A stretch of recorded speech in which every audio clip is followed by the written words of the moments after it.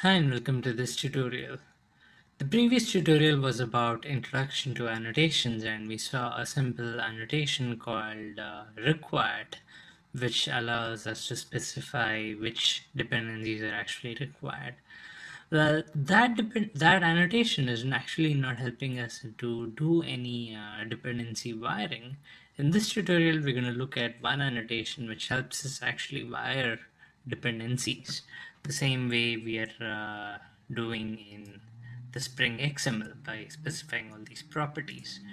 The annotation that we're going to talk about is called Autowired, and what we do is, in order to wire any dependency, we specify the @autowired annotation in order to let Spring auto-wire the dependency into the required member variable. This is similar to the auto-wiring that we've seen in our earlier tutorial. We used to auto-wire by name, we could auto-wire by type. This auto-wiring is actually auto-wiring by type. But then, if you remember, we saw that auto-wiring by type is sometimes ambiguous. It depends on what beans we have specified and what types of beans we have specified in the Spring XML. However, the add autowired has a few other tricks up its sleeve, and we can make it less ambiguous, and we can configure what beans get actually injected. So we'll have a look at that. First, let me remove the required annotation and the required bean post processor that I've defined over here. I'm just going to comment this out and save this. Now, what I would normally do is I would have a property and then define a dependency for the center member variable. But instead, what I'm going to do is I'm going to have an annotation provide this dependency. So here on the setter, I'm going to use the annotation @autowired, and I will import this again from Beans factory annotation, same as earlier. Okay, so I have, let me remove the earlier import as well, and we can save this. So this is all that I need to do in my class in order to make this auto-wired. Now in my Spring XML, what's going to happen is, now again, I don't have to specify a property here because that dependency wiring information is specified using this annotation. Now let me first remove the other point objects. I'll just leave the point object that I want the wiring to happen. So I'll just comment this out, and I'll also comment the triangle, and I'll save this.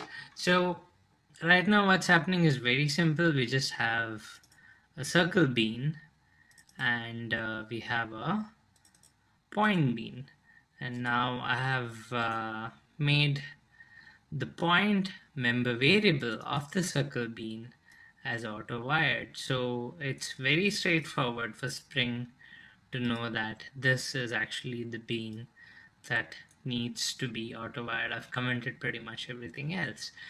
Now, again, just like our required annotation, Autowired annotation is also a post processor. So there is a post processor that we need to define in the Spring XML that's going to look for the @autowired annotation in all the Spring beans, and it's going to do the auto wiring.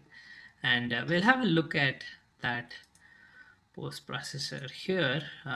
Again, we go to the beans jar, and in the factory annotation package,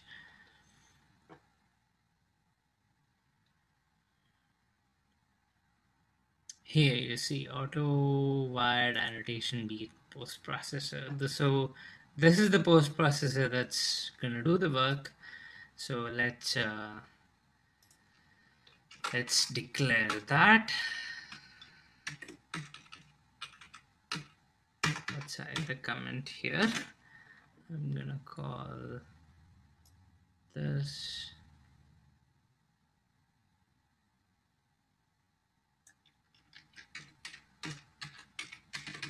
Autowired Annotation bean post processor. Let me save this. Okay, so it's simple. I just have declared the Autowire Annotation bean post processor, and in my circle class I have made this center member variable as Autowired, and I have supplied a bean in the XML which matches that type. So I have a point bean. So Spring knows that that's what needs to be auto-wired. So when I run this, when I'm doing a get bean of circle and I'm doing the draw, it should print the point A as 0, 0, which is fine. It's working fine. Now, here's a trick. Now what happens if I uncomment this? Now let's say I make multiple beans of the same type made available here. So I have 3 point beans. I have point A, point B, and point C, and I have made this point member variable autowired by type. Now what's Spring gonna do? Now let me save and run this. So here you can see it's gonna get an exception. Okay, and the exception is error creating bean with name circle and injection of auto-wired dependencies failed. Okay, so it is not able to find out which bean needs to be injected. We'll look at the details of this a bit later, but here's what I'm going to do now. Instead of calling these point A, point B, and point C, what I'm going to do is point A is the bean that I'm concerned about. I want this bean to be injected. So what I'm going to do is I'm going to change the point A bean name to be center. So let me change this as center, and I will save this.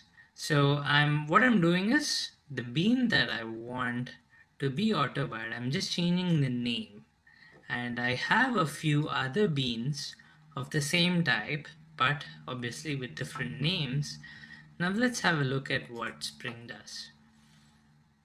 Now if I run this, here you can see it's actually pulling up 0, 0, even though there are multiple beans of the same type. So here's what's happening. Autowired annotation first looks for type, and if it finds that there is only one bean of that type, which is the point type, even though the name is different, it's going to auto-wire it because hey, it's just one bean. Now if there are multiple beans of the same type, what Spring is going to do is, what the auto-wire annotation is going to do is, as a second step, it's going to see if there are any names that match. So first it's going to look for type, and it finds multiple beans of the same type. So that's not going to help now. Now the second thing that it's going to do is it's going to look for the name of the bean. If it matches the name of the member variable, and then if that matches, then it's going to assign that bean, and then it's going to proceed with the execution. So it's actually doing some intelligent guesswork here. Not really guesswork, but it's intelligently looking at multiple things. First it's going to look for type. There's just one bean, fine, it's going to assign it. And if it does not find if it finds multiple beans of the same type, then it's going to look for clues in the bean name, and then if it finds the bean name, then it's going to assign it. Now let me change this back, and I will show you one other way in which we can give clues to this auto-wired annotation to help it isolate to a particular dependency. Now let's say I cannot change the name of this bean. Say I'm using this for multiple other objects and I cannot change the name. Let's say the triangle was also here and I was using point A. Obviously I cannot change this and then have it auto-wired by name. I would have to define different beans with different names so that it can auto-wire based on name. So there is another strategy that we can use to solve this problem. Okay, I have multiple beans of the same type and I cannot change the bean name. Now how do I give clues for Spring to auto-wire this? I can use something called as a qualifier. Now I can use a add qualifier and I can specify a qualifier name. Now what is a qualifier? A qualifier is something that I can mention in the bean definition to say that this bean is actually a circle related bean. Okay, now how I do that is over here in the bean definition I use a qualifier tag and then I say value equals, let's say I call this circle related. Okay, I'm qualifying this bean to be a circle related bean. Okay, and now here I'm gonna say qualifier is circle related. Okay, now I will have to do the import of this qualifier. Again, this is from factory annotation. Now what Spring is going to do is it's going to check for auto-wired and it's going to look at all the beans that belong to the same type. Now it finds that, hey, there are multiple beans of the same type. Then it's going to look for name. It's going to see if any of the beans have the name as center end of the point type. It finds no such bean. The next thing it's going to do is it's going to look for the qualifier. It's going to look for any of those beans which have a qualifier that matches the qualifier that we have defined over here, which is circle related. It finds that only one bean among these three has the qualifier circle related, and there you go. It finds the bean and then it assigns it to the center. Now if I save this, I'm going to save this as well, and if I run this, here you see you get an XML error. It says qualifier must be declared. Now what's happening is I have not mentioned all the XML namespaces over here. So far this was working fine. It was just bean, but I'm going to add the XML namespaces, the complete list of XML namespaces, because it's going to be handy in the future. If you have been following along, you will want to add that in your XML as well. So what you do is go to Spring Framework and in the projects search for some config.xml. Okay, I have the annotation config.xml. I'm gonna copy this bean tag over here. Here you can see it has all the XML namespaces configured, and this is gonna come in handy. So I'm gonna copy this and paste it over here. And then of course I will have to remove the doc type here.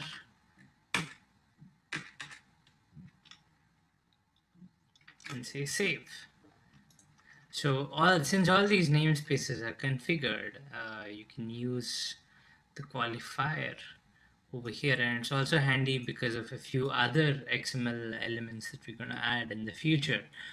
If you have been following along, make sure you make this change in your Spring XML as well. Okay, so now we are all set to run. If we run this, here you can see it's picked up 00 again. Now why has it picked up 00? Because even though there are multiple beans of the same type, there's only one which has the qualifier, and then that is what I have added over here as a qualifier, so that's what it picks up. So again, Autowired is a handy feature. You can wire beans depending on type and also depending on name, because that's the second guess that it's going to make. If it finds multiple beans of the same type, it's going to look for a name. And the other clue that we can provide is the qualifier. If you have multiple beans of the same type, again, it's going to look for a bean which has the qualifier that you have put over here, and then if it finds a bean with the same qualifier, it's going to assign this. So again, this is the auto-wired annotation, which is behind the scenes the required annotation, the auto-wired annotation bean post-processor that's doing all this work for us. Now, since we've added these namespaces, there's actually a tag which helps us with all these post processors. So here we added the required bean post processor for the required annotation. We added the auto-wired annotation bean post processor for the auto-wired annotation. Now there is actually a shortcut which helps us define all these different post processors which are all related to annotations. Now instead of defining each and every one of these, what I can do is, if you see here, you have annotation config tag over here. So this is actually a shortcut for defining all these annotation bean post processor tags. So I can just add this one instead of adding each and every bean post processor over here related to annotations, and this is going to take care of initializing all those bean post processors. So now this is going to work even though we have not defined the bean post processor. There you go, the annotations are working, and this is again a handy shortcut for defining all the annotation related bean post processor configuration. You don't have to define all of them one by one, just add this and you're done. You can add any number of annotations to your beans.